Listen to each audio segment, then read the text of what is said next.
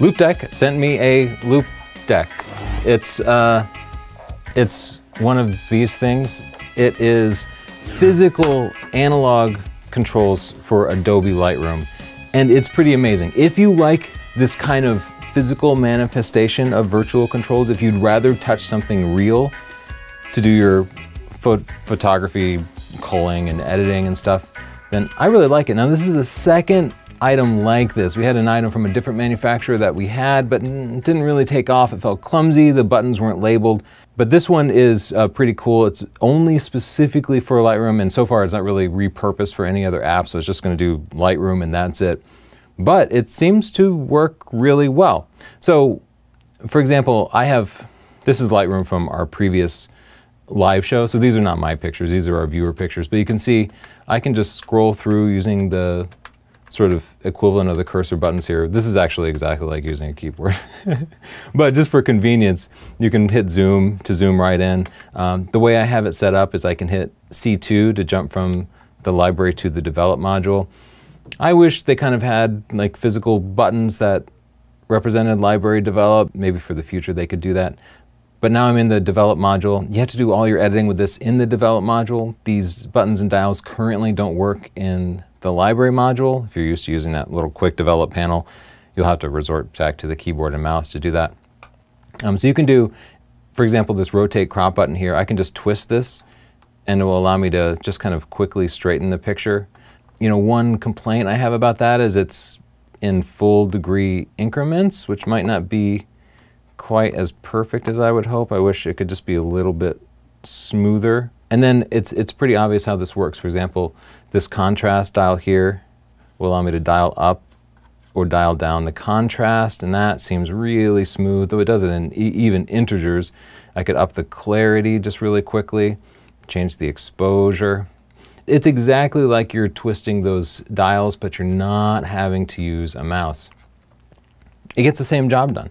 And I wish I could tell you, oh, this shaved an hour off my editing time after a shoot. I can't say that it makes my workflow any faster, but I like using it. I'd rather use a keyboard and mouse as little as possible. And if you're somebody who's dealing with something like repetitive stress syndrome, carpal tunnel syndrome, well, it's not necessarily going to cure it. But I do believe that having some variation in the ways that you interact with your computer can help minimize that. It just means that your hand won't be in exactly the same position for a little bit longer. I'm not suggesting it's some sort of medical solution, but when I was using it, that's one of the things that appealed to me, is now I can do motions that are a little bit different.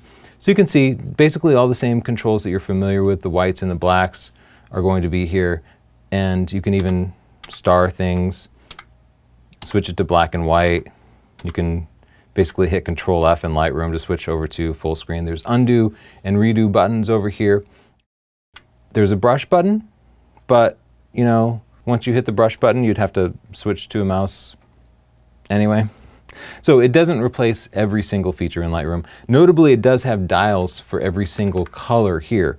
So for example, if I looked at this picture and I was like, oh, I hate all these fall colors in the trees, I could just hit the saturation mode here and then drop the colors that I didn't like the warm colors, and drop their saturations down really low.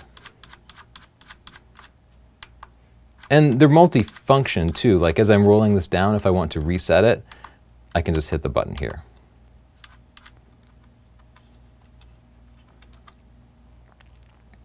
There's a button for before and after, and exporting, copying and pasting, marking things as pick. That's something we do all the time.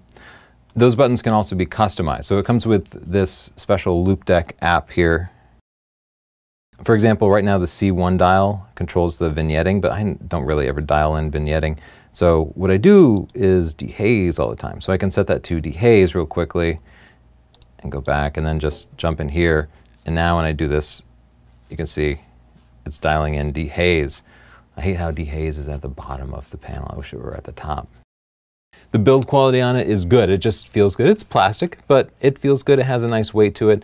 One thing that I really wish it had was the equivalent of a keyboard stand. You can see this little keyboard here has a little stand that just tilts it up nicely, and this is just flat on the bottom. So if we could have a little kickstand in there, but at the same time, I think for my desk, I'm gonna end up getting a separate keyboard tray for it, just because it's okay as I'm standing over it now, but if I'm sitting at my desk, I'd rather it even be at like a 45-degree angle, just because it would be easier to use.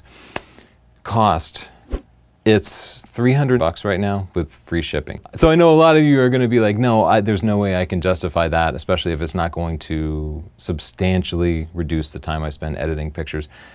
It doesn't necessarily do that, but it does make it more enjoyable, and I do like it. And for some of you, I know you're gonna say, oh, that's okay, I have the budget for that. I like working in the analog world over working with mice and keyboards and stuff like that.